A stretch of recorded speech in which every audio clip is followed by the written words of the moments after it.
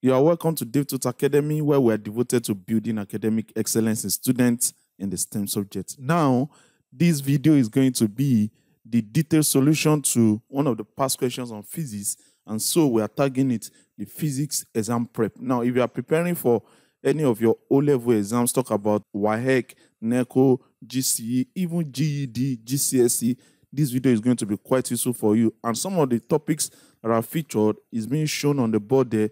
We are going to be talking about equations of motion. We are going to be talking about astrophysics.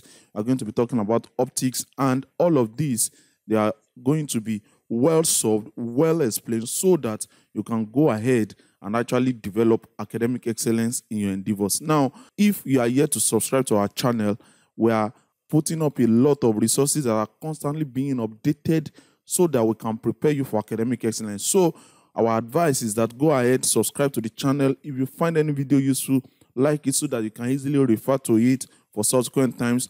PDF workbooks will also be uploaded into our videos, so you can also check them out. Maybe after watching the video, you also want to revise with them, because our aim is that we want you to gain that academic excellence. And with that, let's head over to our video.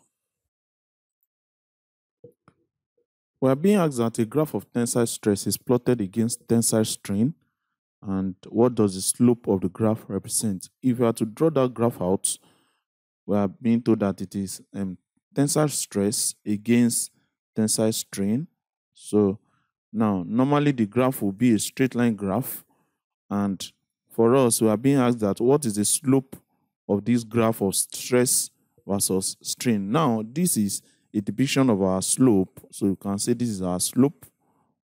And by reason of our understanding of mathematics, slope is the change in the y-axis over change in the s-axis. And if you are representing that correctly, our y-axis is the stress, and then the s-axis is the strain. So we're having this slope to be stress over strain. And stress over strain is nothing but the Young's modulus. So the graph of tensile stress plotted against tensile strain will give a slope that is the Young's modulus. So that's that with that question. Now, in this question number B, we're asked to state the energy transformation in shooting a piece of stone using a catapult. Okay, so if you have our catapult here and we have the sling attached to it, normally for us to actually use a catapult, we draw back the sling, okay? And maybe we have a stone there that we want to actually launch for, to shoot at a bird, shoot at a lizard, whatever it is we use that for. Now, normally we draw the string back, and then after drawing the string back, what we do is we draw it back like this, and then after release, the stone will fly forward. Now, the energy transformation taking place is the potential energy that is being stored in the string is being released to give the kinetic energy of the stone. So the energy transformation is potential energy to kinetic energy. And that is the solution to our question here. In this question, we are told that an archer pulls a bow by 0.7 meters with an arrow of mass 60 grams. The stiffness of the bow is given as 200 Newton per meter, and we are to calculate the speed of the arrow immediately after its release. So if you have the diagram of our bow as being shown in the diagram, so we want to look at the case scenario before the bow is being pulled, and we are told that before it is pulled, even just normally, the bow has a stiffness of 200 Newton per meter. So if you are to look at the bow in its resting position, before the string is pulled, let's show the string like this, okay? So this is how the bow is. But then at the point of shooting an arrow, the string of the bow is going to be pulled backward, as being shown now in the red ink. So we are pulling the string of the bow backward. So we have an arrow that is about to be shot at something, okay?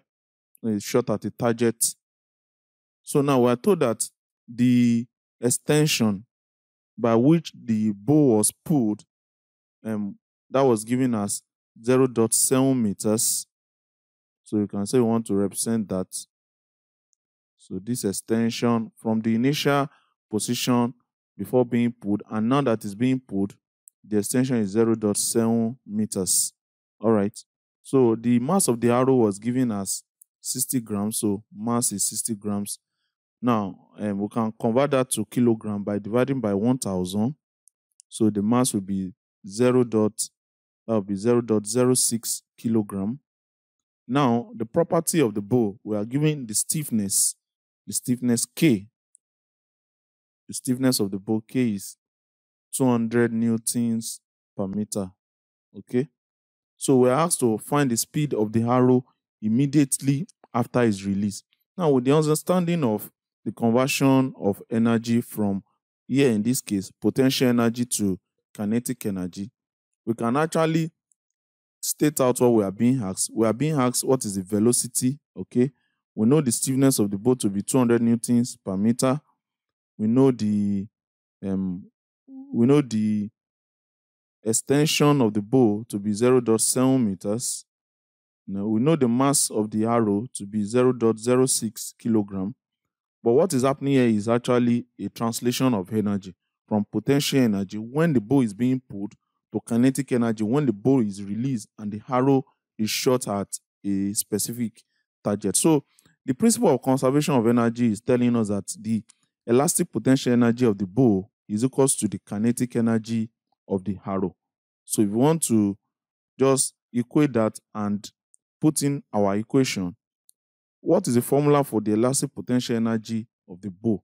In this particular case, it is 1/2 multiplied by the stiffness multiplied by the extension raised to power 2. Then the kinetic energy of the arrow is half multiplied by the mass of the arrow multiplied by the square of the velocity. We can cut out the half and then substitute for the values of all the values we are having here. K is 200 newton per meter. Extension is 0.7 meters, okay? The mass of the bow of the arrow is 0.06 kilogram. Then we are looking for the velocity of the arrow. Now we can divide both sides by 0.06. And if you bring in our calculator to solve for the left-hand side, we will have that to be 200 multiplied by 0.7 raised to power 2 divided by 0.06. So that is 1633.3. Okay.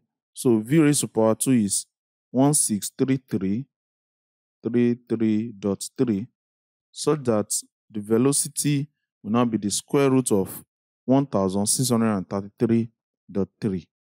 So if we just want to find the square of our answer, square root of our answer, that will be 40.4 meters per second square. So 40.4 meters per seconds. That will be 40.4 meters per second. And that is the solution to our problem. In this question, we are asked to state 3 advantages of optical fibers over conductors.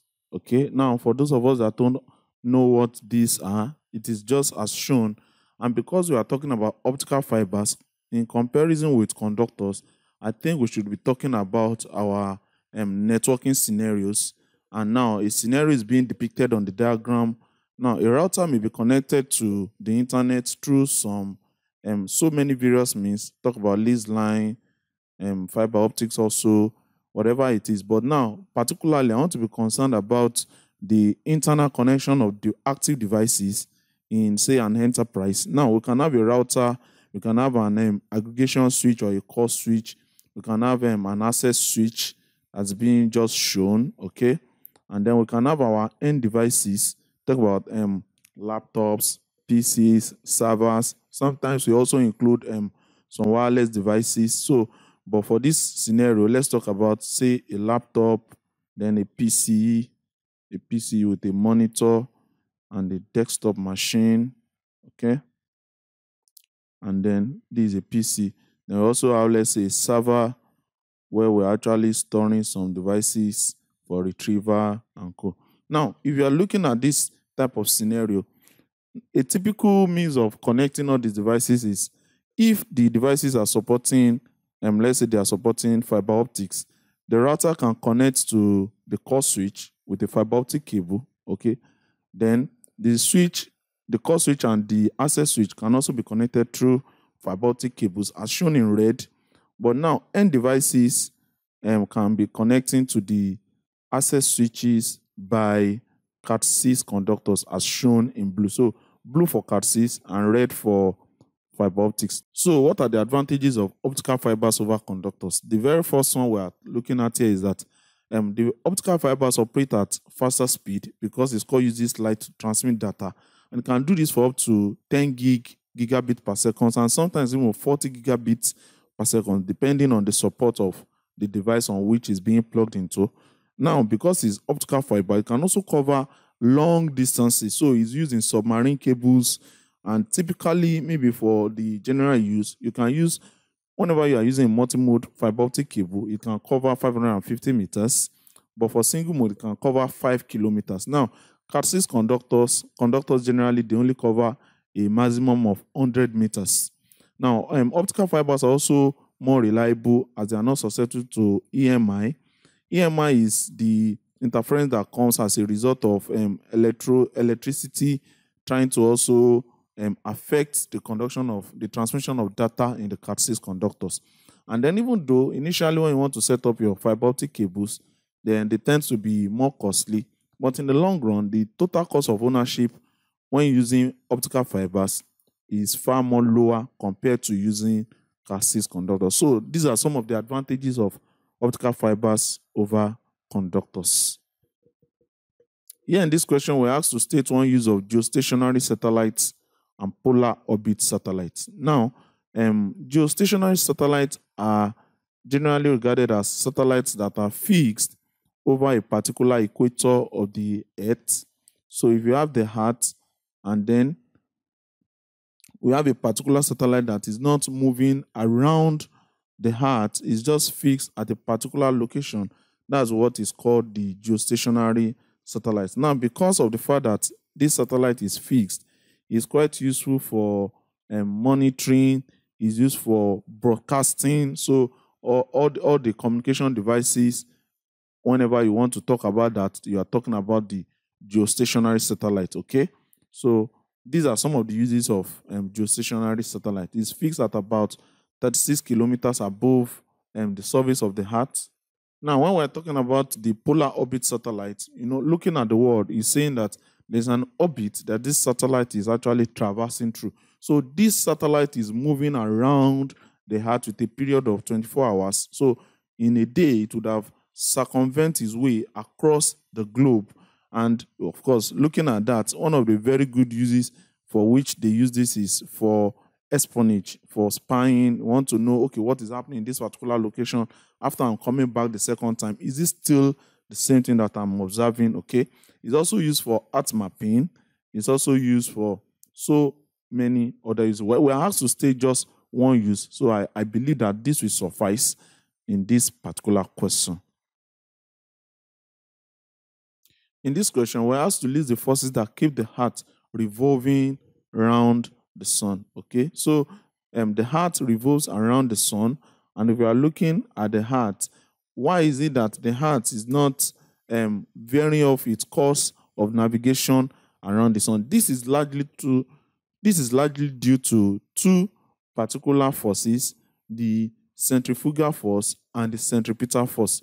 Now, if you are looking at the axis of the Earth to the sun, normally the Earth is moving with a particular velocity around the sun, but the centripetal force is directed towards the sun, and then the gravitational force is directed outside the sun, okay, just as shown in the diagram. And then the velocity of the Earth is just moving along as if it wants to veer off, but because of these forces, it is being kept in the orbit so that it is revolving around the sun. So these are the centripetal force and the centrifugal force. Now, in this second question, we are told that a force is applied to an object of mass m such that in time t, the velocity changes by changing v in the direction of f to m. We are to write an equation relating f to m, delta v, and t. Now, generally, what is the formula for the force? In this question, we are giving f, we are giving m, and we are giving change in v in time t.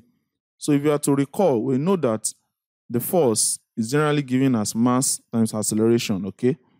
But now we are not giving the acceleration outrightly, but we know that the acceleration is change in velocity over t, that is final velocity minus initial velocity over t.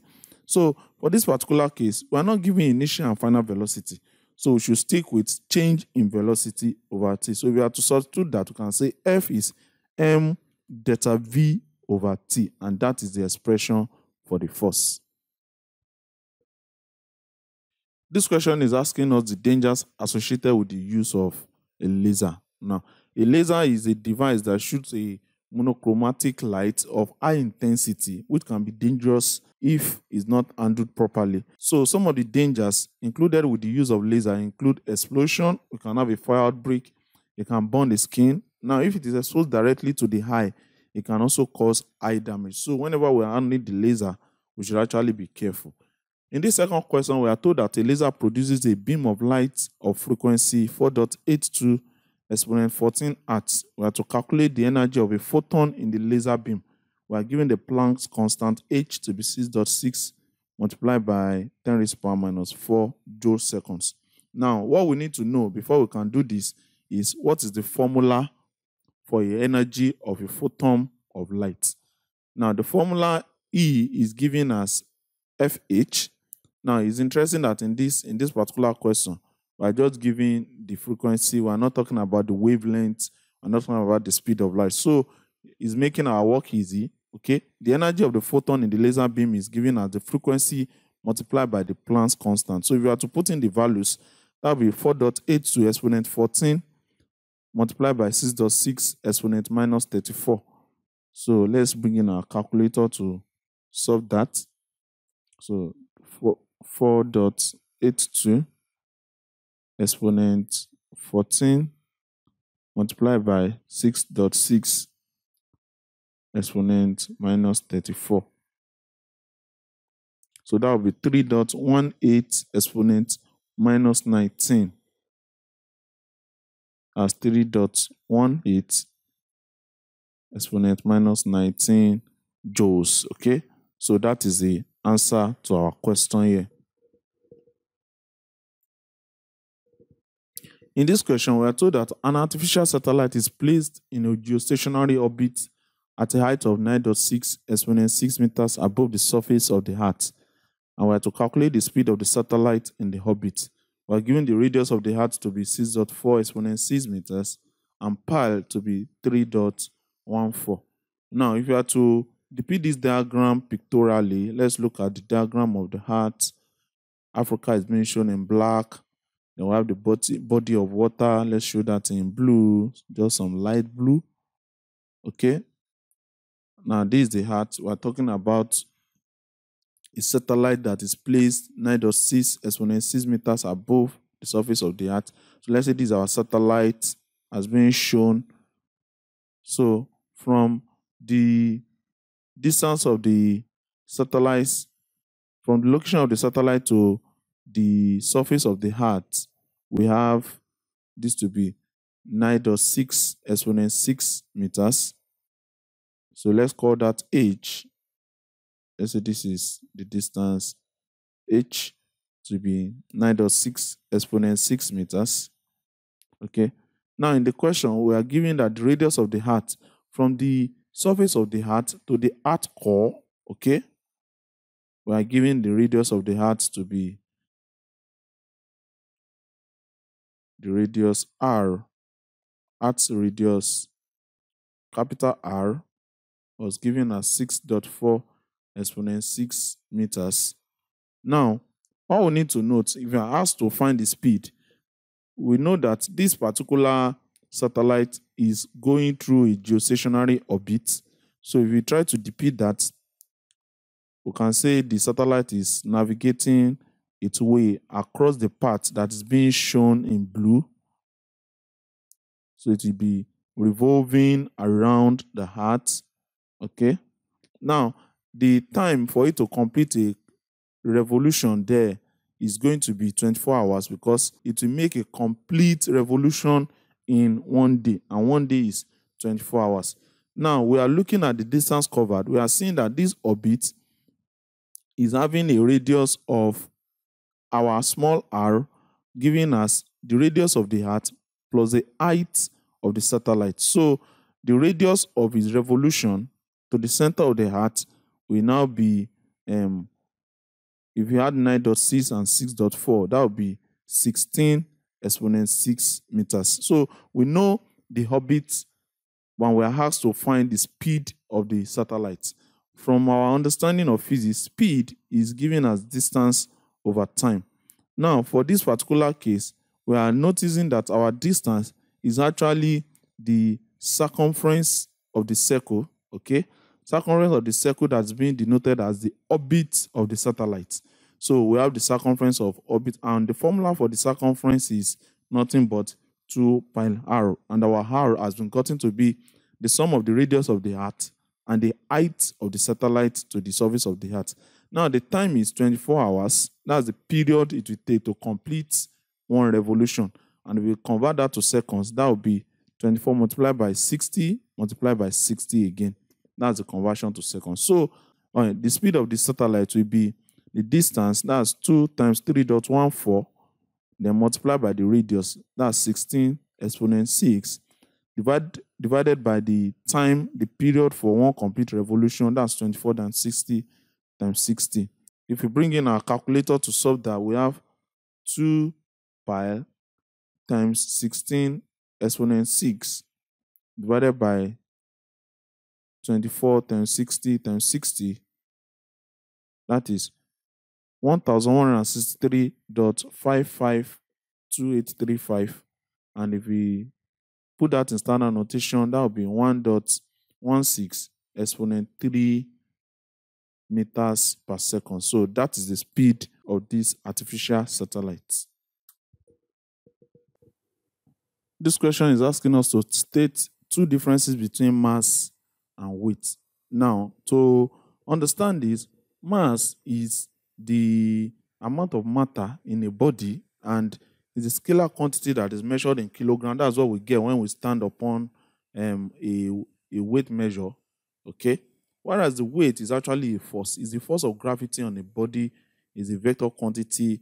That is what will break a plate if you actually fall on a plate. So if you are to summarize this, it is just as shown on the board.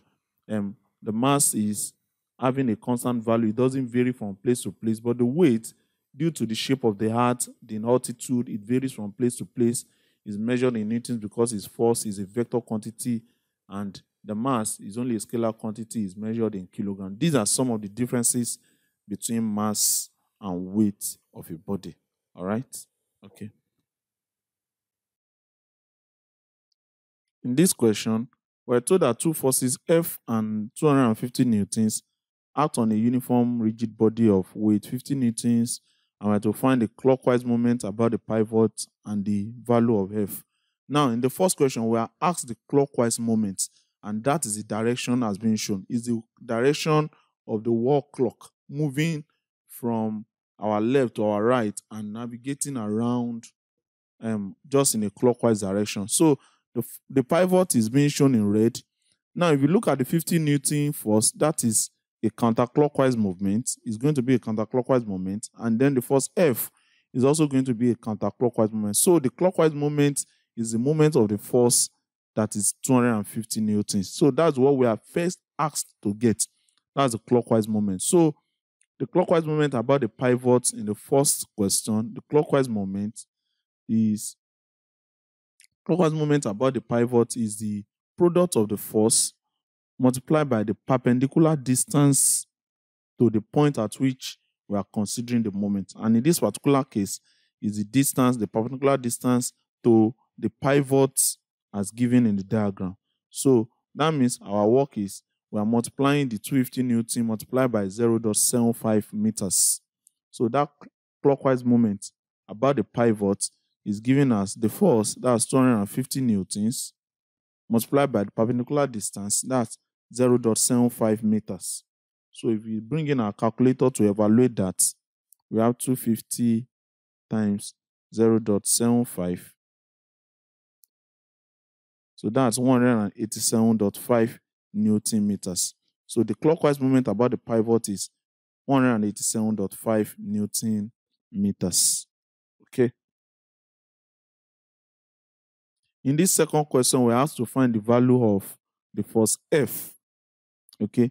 In this particular case, that means for us to solve this, we can consider all the moments about the pivot. So we are looking for the value of the force F that will keep this body in equilibrium. Okay. So we can just evaluate the distance. Now, in the question, we are told that the body is uniform. That means the weight of that body will act at the center. So 50 newtons at the center. Already we are given that the length of the body is 3 meters. Then the center of that will be 1.5 meters. So to the left of the 50 Newton meters, this will be 1.5 meters. And already we have 0.75 meters to the right. So the remaining one will also be 0.75 meters. The addition of the 3 will give 3 meters as appropriate. So now, if you want to take moments about this particular body, we already know that the 250 newtons will be going through a clockwise moment. The 50 Newton force will be going through a counterclockwise moment, and the F that we are looking for will also be going through a counterclockwise moment. Okay. So for this particular rigid body to be kept in equilibrium, the sum of the counterclockwise moment and the sum of the clockwise moment must be equal. So if we are to take our counterclockwise moment, first we have the force F multiplied by the perpendicular distance, and that distance to the pivot will now be 1.5 plus 0.75 meters, okay? And then multiplied by the other force, 50 newtons, multiplied by its distance to the pivot, the point where we are taking the moment. That will be 50 times 0.75 is going to be the sum of the clockwise moment. That's 250 times 0.75, okay? We got this by taking moment about the pivots. So if we are to just open up our bracket and try and solve this, 1.5 plus 0.75, that will be 2.25 multiplied by F, okay, plus 50 times 0.75. Okay, we are going to move that to the right-hand side. So we have 250 times 0.75, okay. We got that initially to be 187.5, minus 50 times 0.75. When they move to the right-hand side, 50 times 0.75, that's 37.5.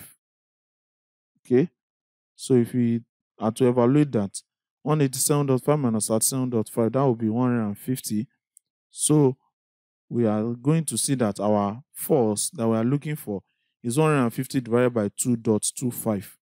So using our calculator to solve that, 150 divided by 2.25, that's 66.67 newtons. Okay, so that's the value of the force F.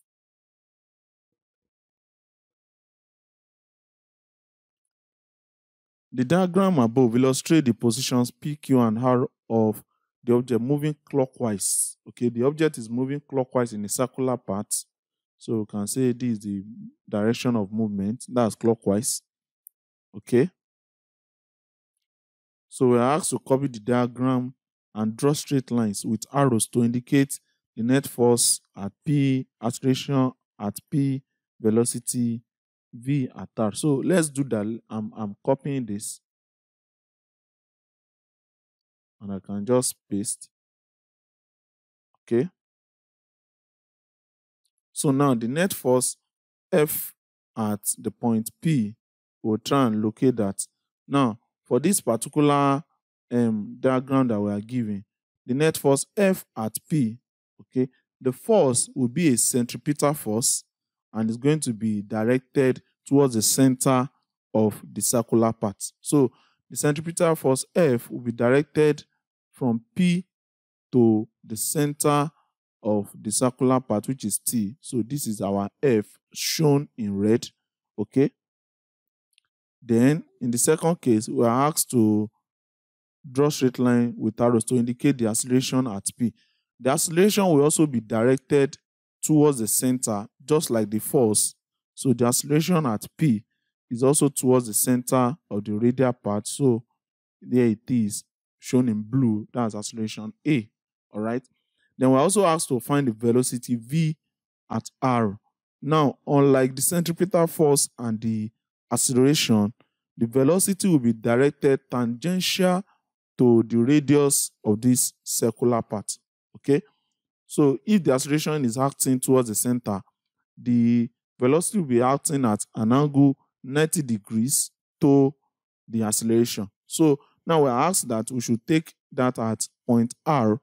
It's going to be tangential to the center of the circular part, and it's going to be directed in the clockwise direction. So this is going to be our V, okay, V at an angle of 90 to the center of the circle. And that's the solution to our problem. In this question, we are told that a man weighs 100 newtons on the surface of the moon. If the acceleration due to gravity on the moon is 1/6 the value on the surface of the earth, we are to find the mass of the man on earth. Now, we need to be quite careful with this type of question. Even though we are giving the weight of the man on the surface of the moon, we need to remember that actually the mass of an object, the mass of a body does not change. The mass is not affected by acceleration due to gravity. The mass is a constant. It does not vary from place to place. I'm laying emphasis on this so that we don't make the mistake of just trying to calculate the weight of the man and just the weight of the man. No, we are asked to find the mass of the man on earth. So the mass of the man on earth and the mass of the man on the moon is going to be the same. It's only the weight of the man that can change. So if you have the moon as shown in the diagram and we have the man, okay, standing on the moon, maybe he's an astronaut, and then the same man on the earth, okay. Now we are told that on the surface of the moon, the weight of the man on the surface of the moon, the weight of this man, let's call that W, is 100 newtons, okay. Then the acceleration due to gravity on the moon is 1/6 the acceleration due to gravity on the surface of the earth. So GM is 1/6 GE. Now for the earth, we have been given GE to be 10 meters per second square. All right. The acceleration due to gravity on the moon is 1/6 that of the earth, and that of the earth we have been given as 10 meters per second square. So the acceleration due to gravity on the moon is 10/6 meters per second square. All right. So now since we're asked to find the mass of the man, okay, and I was making emphasis on it that whether on the earth or on the moon, the mass of the man is going to be the same. Now, from forces, mass times acceleration, the mass will be force over acceleration. But here in this case, we're talking about the weight and the acceleration due to gravity. So our M will be W divided by G on the moon. And that will be 100 divided by 10/6.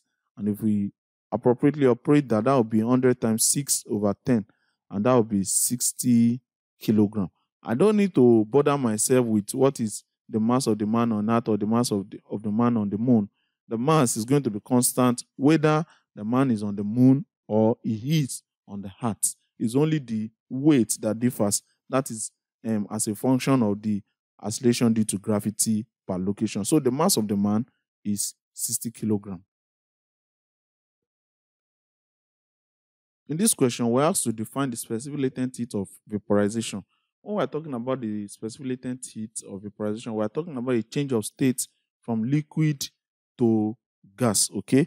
And it is defined as the amount of heat needed to change 1 kilogram per unit mass of a substance from its liquid state at its boiling point and at constant temperature to vapor. So, as shown in the diagram, let's say we have a particular substance, okay, in its liquid state as shown, and then these are substance in its liquid state and is 1 kilogram per unit mass, okay.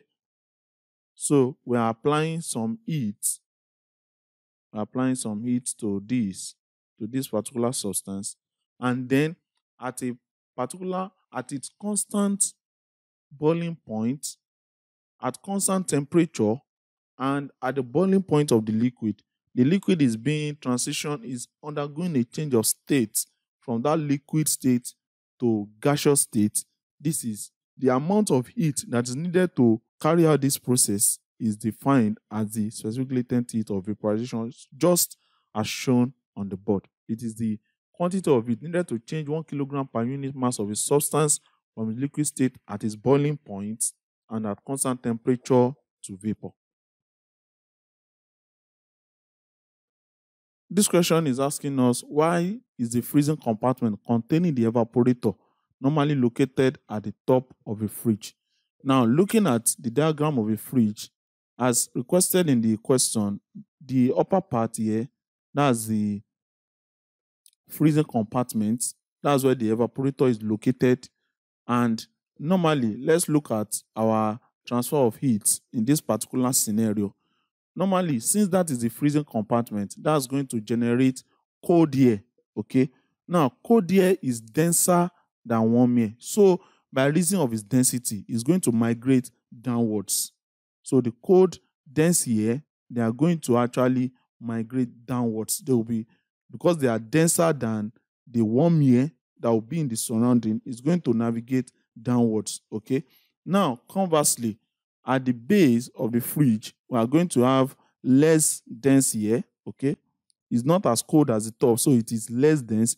Now, that we normally want to migrate upwards. So, the warm, less dense air in the fridge, at the base of the fridge, that we want to migrate upwards. And now, as a reason of this migration of, okay, the denser air at the top, at the evaporator, and the less dense one, convection is going to actually occur. So the colder air will descend down, the warmer air will rise up, and with that, there will be convection taking place, so that everything that we are putting in the fridge will get to share some of the coolness of the refrigerator. So that is the explanation for this question. Yeah, we have to use the kinetic theory of matter to explain how addition of heat to a substance causes an increase in temperature. Now, for us to actually explain this, we need to understand what is going on when heat is added to a particular substance. So, what we're going to do is we're going to consider this scenario in which we have a substance that is observable, okay? And for that particular substance, there is a temperature at which we are observing everything that is taking place initially. So now, for the particular substance, the molecules are normally undergoing some movement, okay? But now, in this particular case, we asked that addition of heat is being introduced to this system. Now, if heat is being introduced to the system, what we are going to have is actually well explainable using the kinetic theory of matter. And that's what I'm going to attempt to do here. So if you have the scenario like this, normally what the heat energy that is introduced will do is that it's going to increase the internal energy within the system. And now when the internal energy is increased, the average kinetic energy of the molecules increases so that they move about. The increase in average kinetic energy that will actually result in increase in temperature, okay? So once the heat is introduced to the system, the average kinetic energy of the molecules increased. And since the average kinetic energy of the molecules increased, they move more around. And as they are moving more around, heat will be generated so that after the application of the heat, we have an increase in temperature. So that's how kinetic theory of matter can be used to explain the increase in temperature whenever we have addition of it. Now, this is going to be summarized below, okay? So we have the summary that the heat energy is used to increase the internal energy of the substance. This increases the average kinetic energy of the molecules, and it's the increase in the average kinetic energy that results in increase in temperature.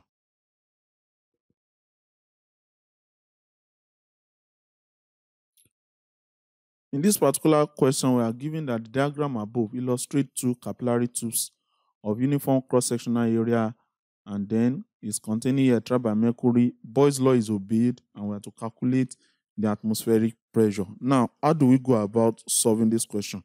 Normally, we can have three cases in which we can talk about the pressure of the mercury and the atmospheric pressure.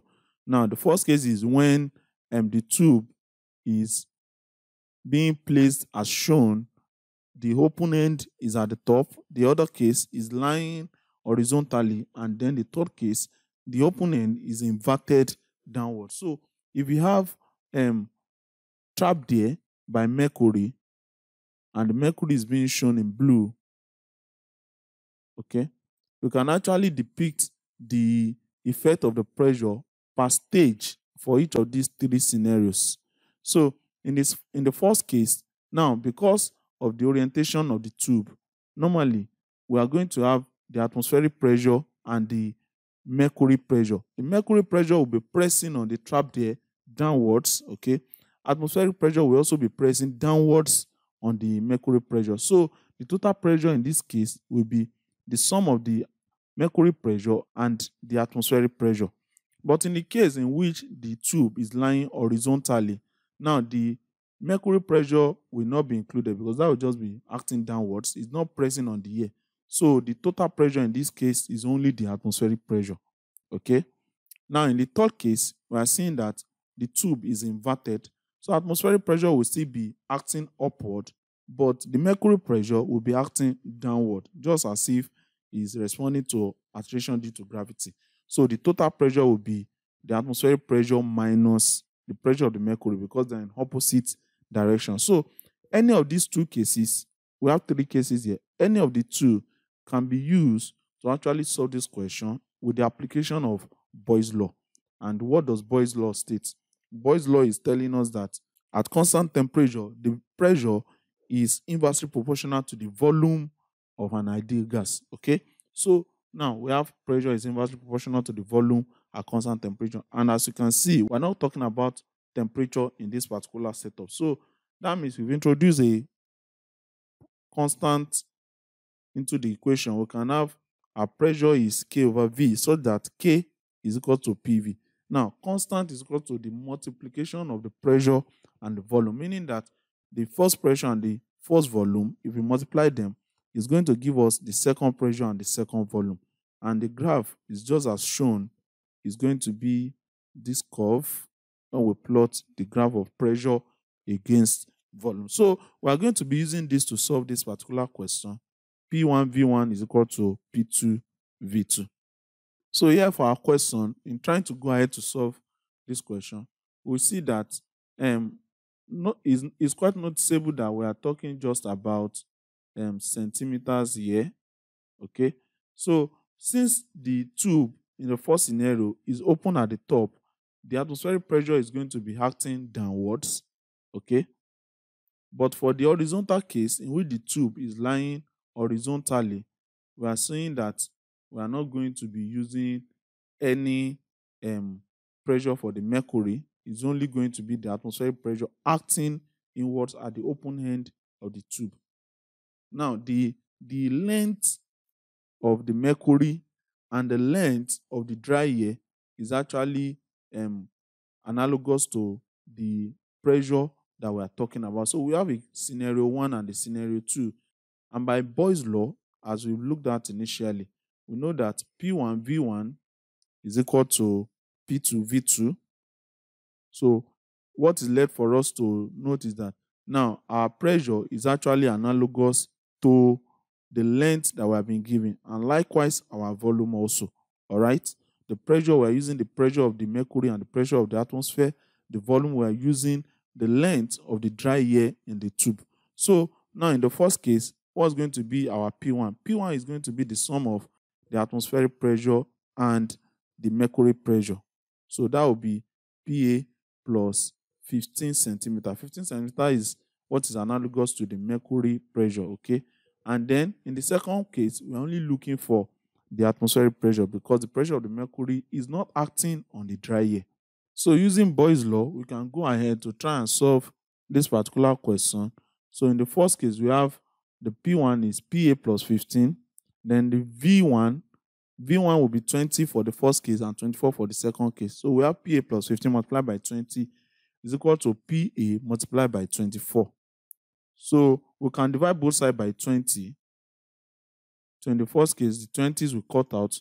In the second case, you can say 4 in 20 is 5, 4 in 24 is 6.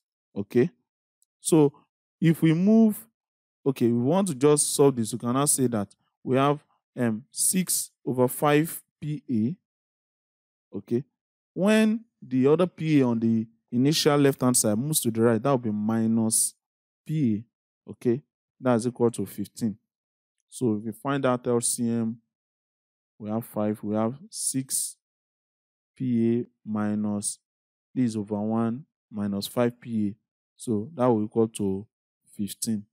Okay, 15 over 1. So 6 PA minus 5 PA is PA, then 5 will cross over to the other side, so that we have our atmospheric pressure is 15 times 5, and that is 75 centimeter mercury. You know, we are working relative to mercury, so it's 75 centimeters mercury.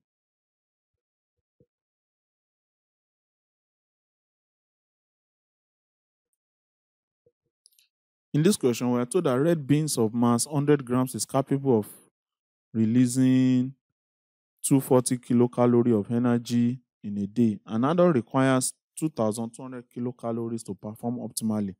We have to calculate the mass of beans required to sustain 500 adults first. Okay, now this is looking more like a relational question.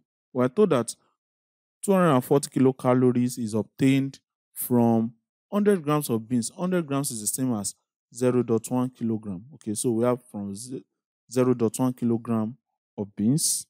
Okay, so now an adult is going to need 2,200 kilocalories to perform optimally. So an adult is going to be needing, just one adult in this case, note that an adult is going to be needing how many kilograms of beans? We can calculate that 2,200 kilograms can be gotten from X kilogram of beans. So in just relating these two statements proportionally, we can have 240 is equivalent to 0.1 kilogram. 2,200 is equivalent to X. So if you cross multiply, just to find the value of beans that will be needed per adult, mind you, X is going to be 2,200 times 0.1 divided by 240. So using our calculator to evaluate that, times 0.1 divided by 240, that's 0.9167.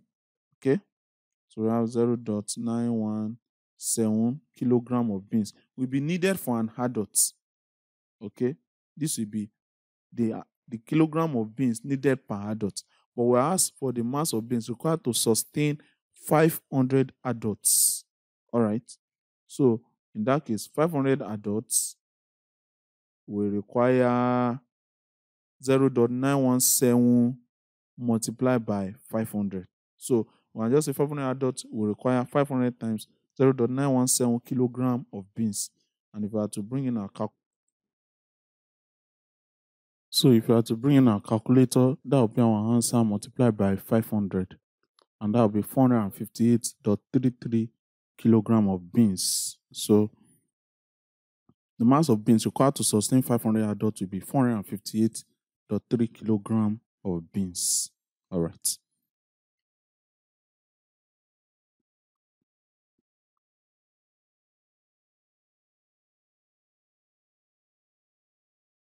Now, furthermore, we asked to find the mass of fuel that will be required if a nuclear reactor were to produce the same amount of energy as in our previous question. And we're told that 1 kilocalorie is 4,184 joules, and then C is 3 exponent 8 meters per second. Now, we have already established the fact that one adult needs 2,200 kilocalories of energy. Okay. But 1 kilocalorie of energy is the same as 4,184 joules. So to find the amount of energy that will be equivalent to what one adult needs, that will be 4,184 multiplied by 2,200, and that will be the energy that an adult needs to be sustained. Now, that's just for an adult. For 500 adults, we are going to be needing 500 multiplied by this value. So we have 4,184 times 2,200 times 500 joules of energy. That will be what will be required for 500 adults. That will be the amount of energy that 500 adults are going to need. Now, we should know that for a nuclear reactor, the energy from the nuclear reactor E, the energy E from a nuclear reactor is given as M multiplied by C raised to power 2. Okay? So now we are asked to find the mass M, and we have been given the value of C. So if we are to relate these two, that the energy from the nuclear reactor and the energy needed by 500 men, we can say MC raised to power 2 is equal to 4,184 times 2,200 times 500. Okay? And now we have been given C to be 3 times 10 raised to power 8 meters per second. So we can say our M is going to be 4184 times 2,200 times 500 divided by 3 times 10 raised to power 8 all raised to power 2. So we can use our calculator to evaluate that. So we have 4184 times 2,200 times 500 divided by 3 exponent 8 raised to power 2. Okay? So that's 5.1137 exponent minus 8. So we have 5.11 exponent minus 8 kilogram of fuel. So that's the solution to that question.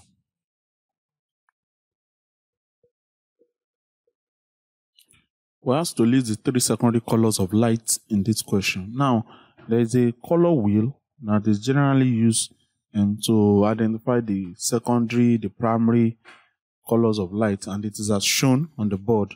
So the primary colors are red, blue, and green, and the secondary colors are the mixture of all these 3. So red and blue will give magenta, red and green will give yellow, and blue and green will give cyan. So the primary colors are noted to be red, blue, and green, and secondary colors are magenta, yellow, and cyan. We have this diagram here, and we're told that the diagram illustrates a defect of the human eye. We are to state the type of defect and the name of and the type of lens to be used in correcting that defect. Now, looking at this image, we are seeing that the image is being formed far behind the retina. So the defect is long-sightedness. It's not being formed on the retina. It's being formed far, far behind the retina.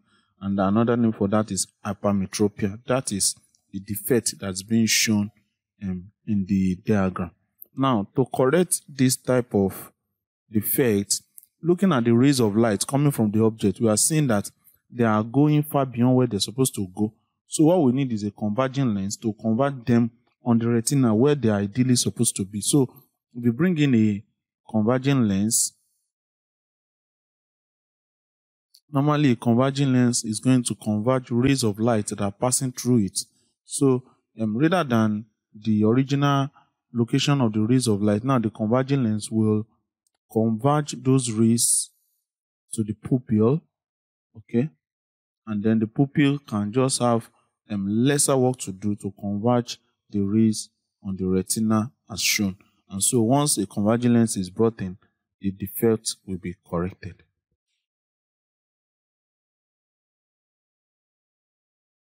Here in this question, an object is placed between 2 mirrors inclined at right angles to each other, and we have to find the number of images formed, and then we have to copy the diagram and locate and label the position of the images formed by the mirrors. Now, there's a formula to get the number of images for mirrors inclined at an angle to one another, and that formula is given as the number of images n. So the n is 360 divided by theta minus 1, where theta is the angle of inclination of the 2 mirrors to one another. In this particular question, we are told that they are inclined at right angles to one another. Right angles, okay?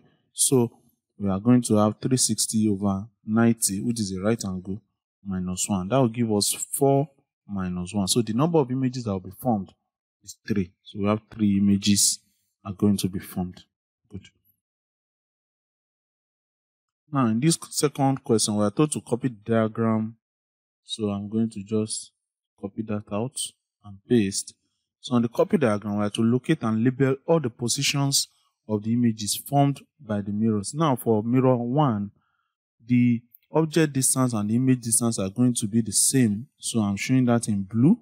Okay, it's directly opposite. There's no enlargement. It's just like that.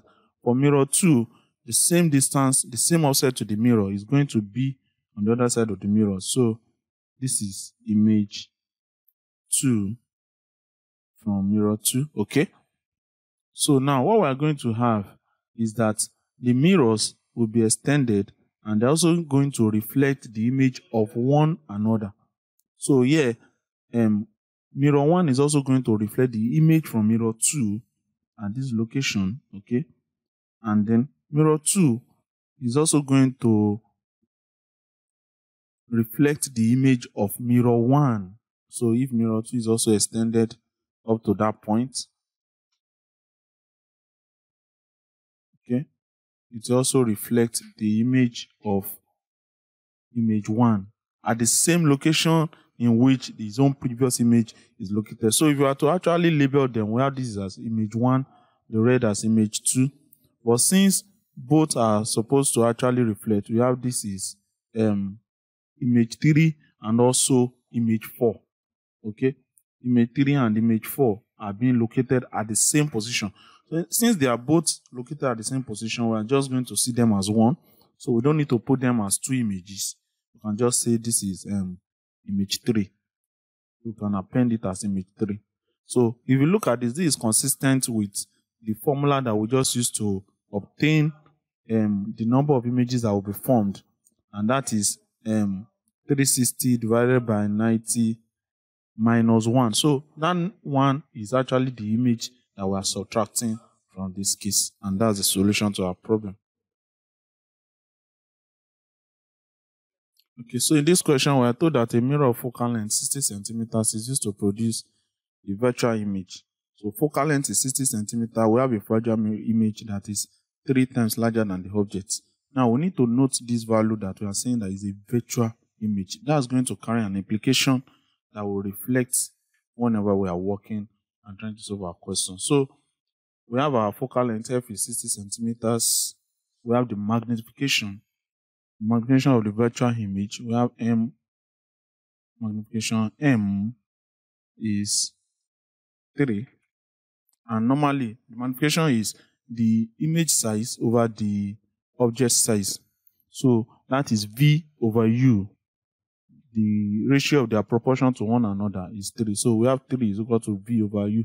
And you can say V is 3U if you cross multiply. So if you want to use the length formula to try and solve this particular question, the length formula is stating that 1 over F is 1 over U plus 1 over V. But in this particular question, we have been told that we are talking about a virtual image. Now, not noticing that, we ensure that we are going to miss this question. But so what does it imply when we are saying the image is virtual? That means that the image is located at the same position as the object. So that image is negative because normally it will be located at the other side. So our V is going to be negative, so that our formula will now be 1 over F is equal to 1 over U minus 1 over V. Okay, but V is equal to 3U. So if we are to use that value, we have 1 over F. F is 60. 1 over 60 is equal to 1 over U minus 1 over 3U. Instead of V, now we are saying 3U. We can find the LCM, and that will give us 1. Okay, we have 3 minus 1 over 3U. Okay, so we have that's 2 over 3U. So we have 1 over 60 is equal to 2 over 3U. We can cross multiply such that 3U will be 2 times 60 is 120. We can divide by 3. Okay, so that if we solve this, our U, the object distance, is going to be 2 times 20, which is 40. So 40 centimeters is the value of the object distance, but nobody asks us to find the object distance. We're asked to find the image distance from the mirror. So the image distance is V. All right. So image distance is V, and V have been given as 3U. So that will be 3 times 40, and that's going to be 120 centimeters. That's the solution to our problem. What we needed to note is that the image is virtual, so V is going to be negative. And with that, our question will be done and dusted.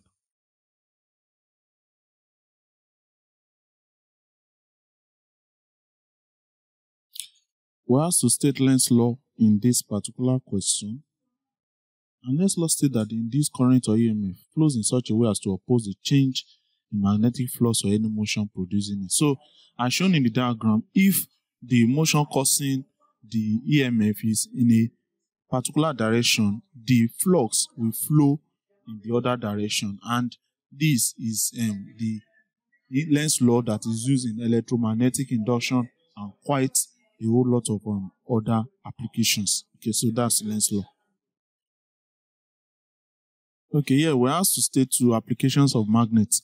Magnet finds a lot of application in so many of our day-to-day activities. So some of them are being shown here.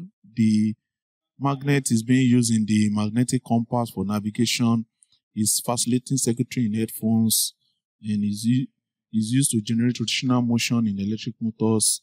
It's used in MRI to scan the human body. Can be used to separate mixtures, and these are just some few ways in which we make use of magnets in so many various fields. In this question, we are told that the diagram illustrates a step-down transformer to state the reason for using 2 coils, state the reason for using iron core and alternating supply. Now, the points are listed below. 2 coils were used to vary the input and the output voltage or current. An iron core is used for effective magnetic flux linkage. Iron can actually generate that a lot. Then the AC supply is used because if you use DC, that's going to provide a constant current, which will only be used in the primary winding and not the secondary winding, because the rate of change of magnetic flux in that case will be 0. So AC voltage is used and not DC. All right. So here we're asked to find the secondary current of the transformer. Now, looking at the diagram, the primary coil is to the left, the secondary to the right.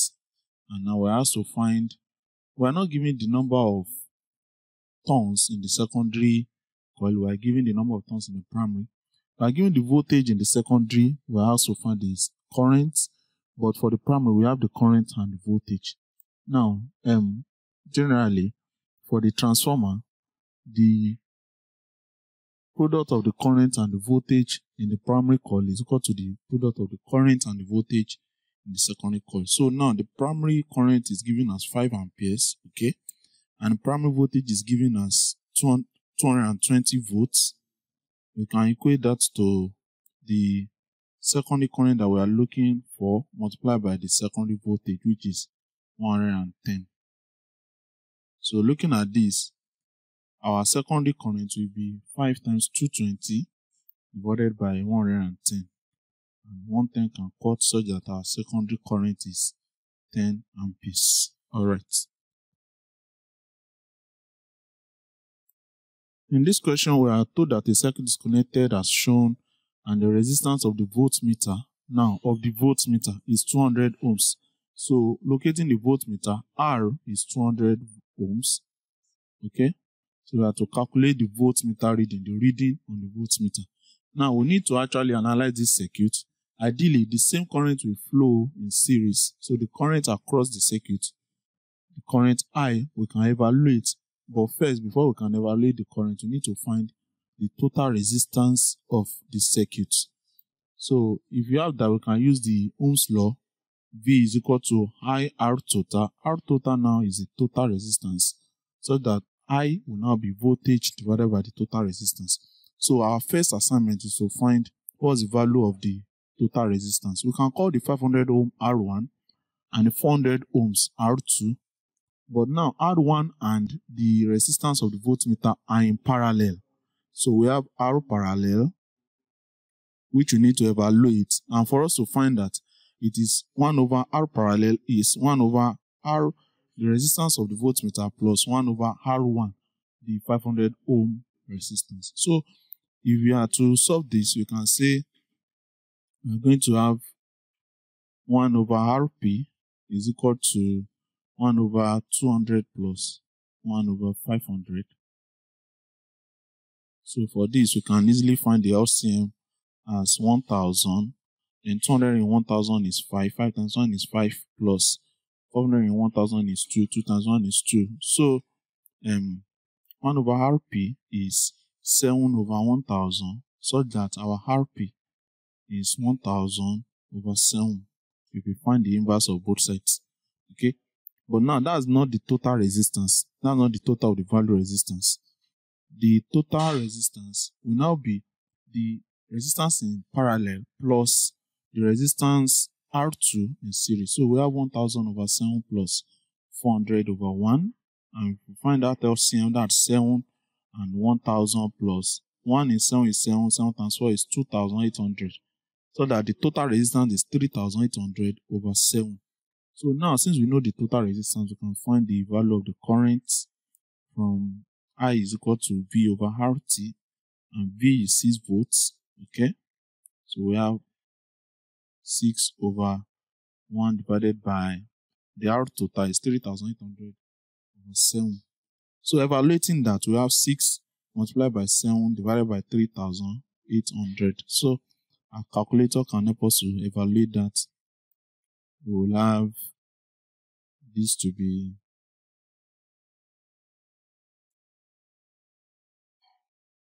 6 times 7 divided by 3800. So that, let's put that in scientific notation. Okay.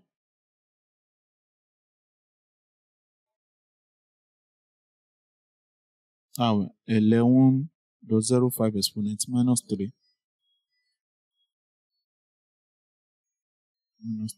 amperes. So that's the value of the current flowing in the circuit. Okay.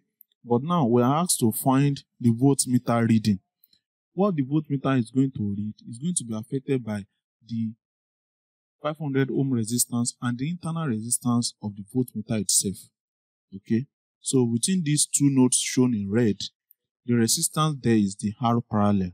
So the voltmeter reading is going to be the current multiplied by the resistance in parallel. So that will be, voltmeter reading will be I multiplied by the R parallel. Okay, so that is going to be 11.05 exponent minus 3 multiplied by R parallel is 1000 over 7. So if we bring in our calculator, we just have our initial answer multiplied by 1000 divided by 7. So that is 1.578 or 1.58 volts. So that's 1.58 volts. And that is the solution to our problem. In this question, we're asked to state two sources of background radiation. Now, background radiation is a measure of the level of ionizing radiation that is present in an environment at a particular location, which is not due to deliberate introduction of radiation sources. So normally there are radiation that are coming in, but it's not deliberate. So this is what is referred to as background radiation. And sometimes they can be gotten from medical X-rays, sometimes from cosmic rays, the one happening from outer space, sometimes from radioactive substance in the earth crust, sometimes from nuclear power stations and such like. So these are not deliberate release of radiation into the atmosphere. It's just regarded as background radiation. So some of the sources are mentioned already. We have X-rays, sometimes from cosmic rays, sometimes from the earth crust, and they are not deliberate. Okay. Now, the reason why the count rate of background radiation is not constant at a particular place is that normally radioactive decay is a random and continuous process. It's always changing dynamically, and since it's always changing, that means that it cannot be constant at a particular place. So with that, our question here had been handled. Okay, in this question, we're asked to name two materials that cannot be dated using carbon dating. Now, Normally, when carbon dating is being used, it is used on objects that are containing organic material, and they're using the properties of radioactive material, carbon-14. So any material that does not contain carbon-14 cannot be carbon dated. So brick, rock, and metals are examples of such. And with this, we cannot actually use carbon dating to date them. Now, the type of nuclear reaction that can be used to detect leakage in an underground pipe is the gamma radiation. Why? Because gamma radiation can be detected through earth and metals. Okay, so if you are looking at an underground pipe and there is a leakage that is actually there on the underground pipe, what is done ideally to locate the location of the leakage is that a radioactive substance that can give gamma radiation, like say sodium 24, will be introduced into the underground pipe. Okay, so a gigamolar tube will be used to measure the amount of radiation that is detectable over the span of area that the pipe is going through. And normally a constant rate of radiation will be detected, but at the point at which there was a leakage, the radiation will be quite high. So an observer can easily read this off and say, okay, this is a point where the leakage is happening because I'm getting a high reading of radiation that is coming from gamma rays embedded in sodium 24. So it is gamma radiation that is used to detect leakage in underground pipe. In this question, we are told that two metal surfaces X and Y of work functions 2.9 and 4.82 electron volts are illuminated by light of wavelength 330 nanometers. So we want to get the surface that will emit photo electrons and calculate the kinetic energy of the photo electrons. Now, ideally, if you have a metal with electrons, okay, and then for the metal with these electrons, we have photons of light energy of some particular frequency that are incidents on them. Photoelectric emission will only take place when some conditions are being met. Okay, so without those conditions being met, there is no means through which we can have photoelectric emission taking place. Now, for this particular scenario, each photon will actually carry a quantum energy that is given as E, and E is defined as H multiplied by F. H is the Planck's constant, F is the frequency of the photon, and now the frequency is also the speed of light divided by the wavelength. All right. Now, this is acting on a metal with work function, file. So now, for electrons to be emitted from the metal, the quantum energy of the photon must of a necessity be greater than the work function of the metal. So if that is the case, then the electron that will be emitted will carry a kinetic energy that is going to actually be the difference between the quantum energy of the photon minus the work function of the metal. So if an electron will be emitted, the photon energy will be greater than the work function, and the kinetic energy of the electron that is released will be that quantum energy minus the work function. So using this principle, we can now go ahead to try and solve this question to actually get which of the surfaces, either surface X or surface Y, that will release electron in this particular question that we're given. We just need to know that for electron emission to occur, the photon energy must be greater than the work function. For the question 1, we have been given that the wavelength is 330 nanometers. But for us to calculate the photon energy E, we know that E is equals to the Planck's constant multiplied by the frequency.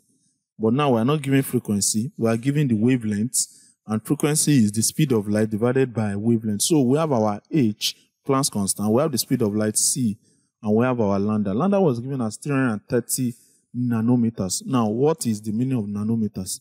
Nanometers means 10 raised to power minus 9. So if you are to put in all these value, H is 6.6 exponent minus 34, C is 3 exponent 8, and then the lambda is 330 nanometers. And like I said, nanometers means times 10 raised to power minus 9. So we can use our calculator to solve that. 6.6 exponent minus 34 multiplied by 3 exponent 8 divided by 330 exponent minus 19. So this is 6 exponent minus 9. So the photon energy that is coming on the metal surface is 6 exponent minus 19 joules. Now, interestingly, we are given the work function of the metal in electron volts. So we know that we have been given that 1 electron volt is 1.6 exponent minus 19 joules. So for us to get the electron volt that will be equivalent to 6 times 10 raised to the power minus 19 joules, we can say x electron volt is 6 times 10 raised to the power minus 19 joules. We can cross multiply this so that we can have our x. It will now be 6 exponent minus 19 times 1 divided by 1.6 exponent minus 19. 6 divided by 1.6, and that is 3.75 electron volt. So it's 3.75 electron volt, that is the photon energy coming on the surface of the metal. And the two metals we have, one is 2.9 electron volts, the other is 4.8 electron volts. So 3.75 is greater than the 2.9 electron volts. So it is on the metal X in which the photon energy is greater than the work function of the metal that will emit electrons. So it is surface X that will emit electrons and not surface Y, because the photon energy is not up to the work function of the surface Y. All right. Last question, we are asked to calculate the kinetic energy of the photoelectrons. Now, already we have been saying that for the case of photoelectric emission, the photon energy is equal to the kinetic energy plus the work function, so that the kinetic energy will be the photon energy minus the work function. So we just calculated the photon energy to be 3.75 electron volts. We have been given the work function to be 2.9 electron volts. So if we are to subtract that, our kinetic energy will be 0.85 electron volts. But 1 electron volt is equal to 1.6 exponent minus 19 joules. So 1 electron volt is 1.6 exponent minus 19 joules. So 0.85 electron volts will be equal to 0.85 multiplied by 1.6 exponent minus 19 joules. So if we plug in that value in the calculator, this will be 0.85 times 1.6 exponent minus 19. And that's 1.36 exponent minus 19 joules. So that's the kinetic energy of the photoelectrons. And that's the solution to our problem.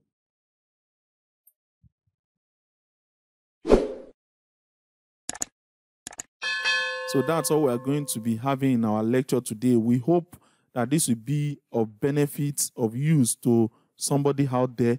Don't forget to subscribe to our channel. We have a lot of resources that you can use to enhance your academic excellence. And that's our desire, that you go out and be the best.